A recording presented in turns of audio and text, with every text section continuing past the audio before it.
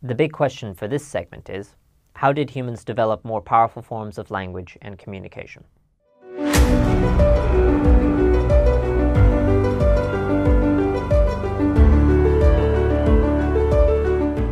Plenty of animals communicate with each other, that is, transmit information.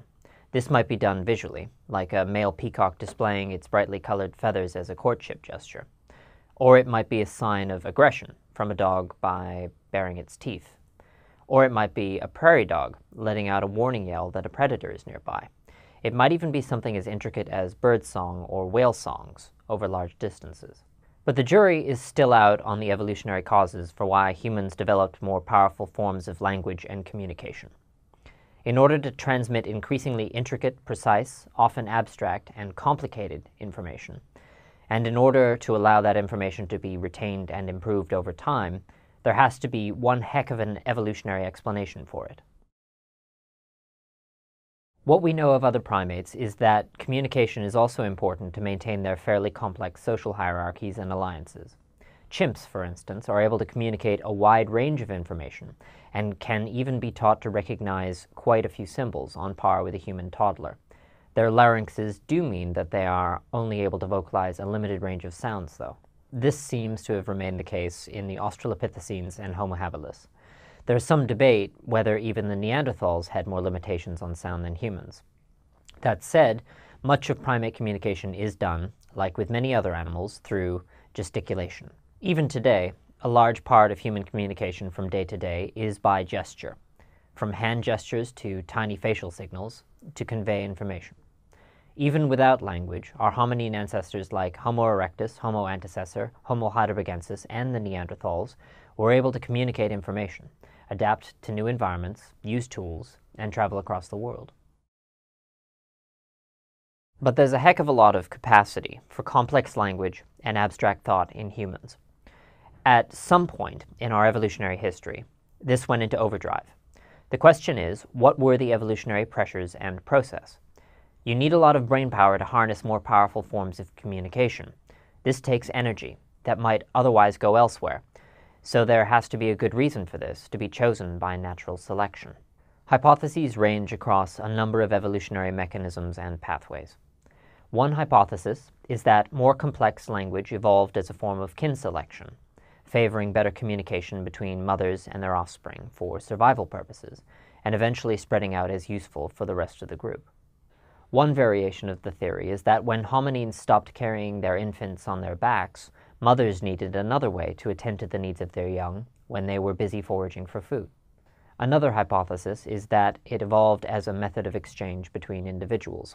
If one primate communicates some precise and useful information to another, that primate might get some useful information in return, enhancing their survival. Yet another hypothesis is that as group sizes in hominines got larger, sometime between Homo habilis 2.8 million years ago and Homo erectus 1.9 million years ago, due to the success of their use of tools and other adaptations, old ways of forming alliances became unwieldy. Primates often groom each other to socialize and build bonds and quite crucial alliances. But if you are in a larger group, it may be impossible to groom everyone, so you transition to another form of building bonds and crucial alliances, having a chat. First with pleasing sounds, later with more intricate exchanges of information. It is possible that this might have played a role in the dramatic increase in brain size between habilis and erectus, and continuing to humans. Some theorists think that intricate human language evolved alongside the evolution of symbolism that would take hold in a group of hominines, and that the social circumstances of their fledgling culture, alliances, and even rituals would spawn more intricate language and abstract thought in order to deal with those forces. Another hypothesis is that when hominines began using tools on a more regular basis, they no longer had their hands free to communicate by gesture, so they had to evolve stronger vocalizations in order to communicate effectively and survive. There is the possibility that it evolved out of mimicking. Lots of primates mimic each other's actions in order to learn how to do specific tasks.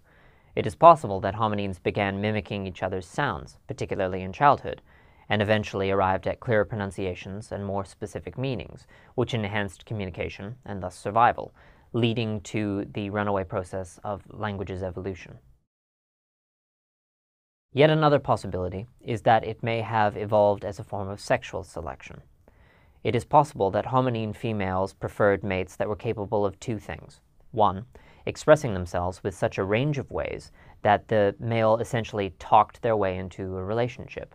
And two, females may have preferred males that were able to both transmit and receive pertinent information, so they increased their chances of survival and their ability to provide for their young. Another possibility along similar lines is that while primate hierarchies and alliances are generally quite complex, a catastrophic period in human evolution may have made it harder to obtain food, mates, or both. As a result, the competition within a hierarchy may have become more intense, favoring greater creativity, better forms of communication, better ways of forging alliances, and nascent forms of abstract thought, all in the service of getting their share of food and access to mates. A related theory is that the emergence of abstract and symbolic thought may have emerged very late in hominine evolution, precipitated by some disaster like climate change, that prompted the sudden emergence of more symbolic and abstract thought, and perhaps a universal grammar, perhaps shown in the sudden appearance of human cave art well into the 250,000-year existence of our species. Others push the transition back slightly earlier, to Homo heidelbergensis 600,000 years ago, driven by more physiological changes that may have enabled a wider range of sounds. Others place the transition at Neanderthals, who perhaps developed the physical capacity to speak with a full range of sounds, but perhaps had not yet developed the same capacity for symbolic thought.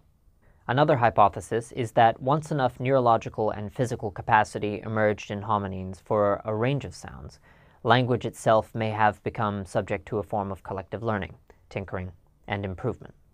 As a result, hominines themselves might have taken over their language like a tool, tinkered with it, and opted for either more aesthetically pleasing forms of vocalization or clearer and more useful forms.